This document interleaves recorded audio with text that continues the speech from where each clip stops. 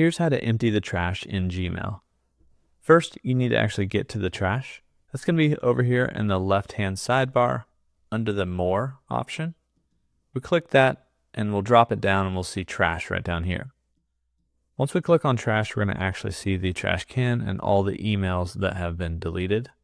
They'll automatically delete in 30 days, but if you want to empty the trash now, there will be a button right here that you can click on to empty trash.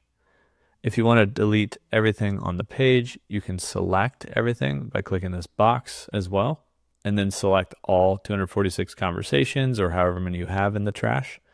And from there, you can also press this delete forever button. So if the empty trash button isn't showing up, this is another way that you can basically empty trash. However, it's easiest enough to see this empty trash button, and when you see it, just click it. It'll ask you if you want to confirm deleting all the messages. You'll say OK, and then it will take a minute and then delete everything from your trash. That's how to empty the trash in Gmail.